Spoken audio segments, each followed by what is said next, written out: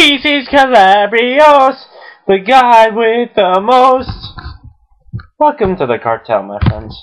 Think about the daisies.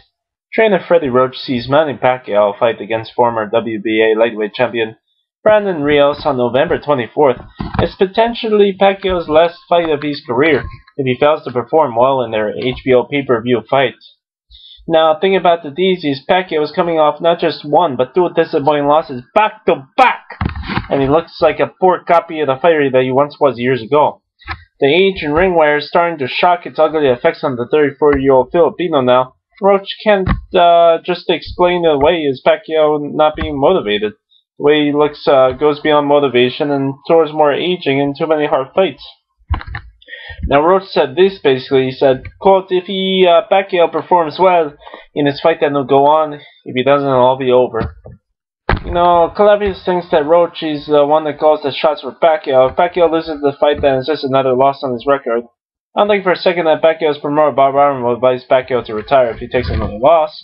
Even if it's another brutal knockout loss, just like the one he suffered last December against Juan Marquez. Now, Calavius believes that the Pacquiao money train will keep on moving down the tracks as long as the cash keeps flowing.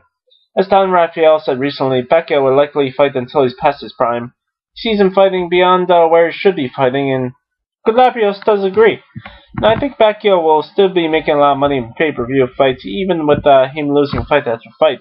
You know, he's got the built-in Filipino fan base, and it's like being an old star with a lounge act in Las Vegas. The aging fans will keep coming to see that lounge act, even if the singer can no longer carry a tune, as regard the words to the song. Now, putting Pacquiao out there against pretty much anyone will likely bring in a minimum of 500,000 pay-per-view buys, even with him taking endless losses. Now, I just don't know much of how much more he can stand before he retires. If he gets past that point, he might retire out of pride, but I doubt Arum will want him to if he's still making bank. Now, Rios has the power to put Pacquiao down for the count in this fight, and Calavius is expecting him to score a brutal knockout if Pacquiao makes a mistake of trying to slug with him. It's going to end badly for Filipino if he tries to fight Rios. Like he's still a younger fighter instead of an aging guy that's in his mid-30s, heading towards number 40.